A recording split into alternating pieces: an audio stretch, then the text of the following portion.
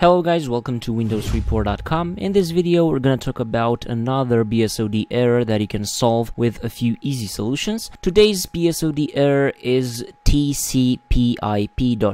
This is an error that is most likely related to the network's card driver. So in this video I'm going to show you a few methods that you can try to solve this issue.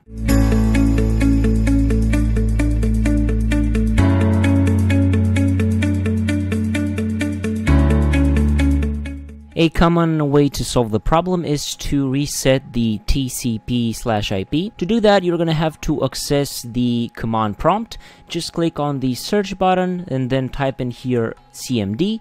Then right-click on command prompt and run as administrator. In command prompt, you're going to have to type in netsh space int space ip/reset. Press enter and your tcp/ip should be reset.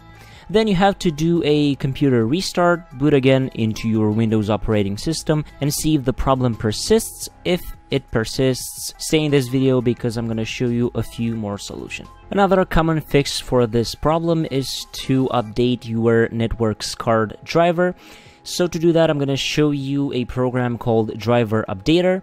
You're going to have the download link for this program in the description down below. Just install it and scan your system for outdated drivers, and this program will let you update or install the drivers that you don't have on your PC. And the last solution that I'm going to mention in this video is to disable the web protection.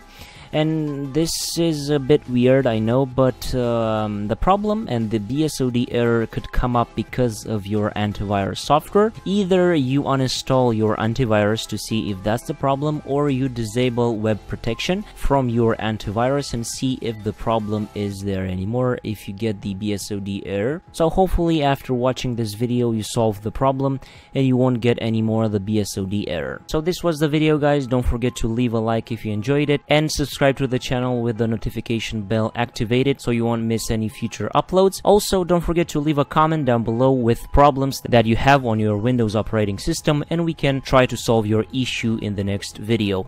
Until next time, have a nice day.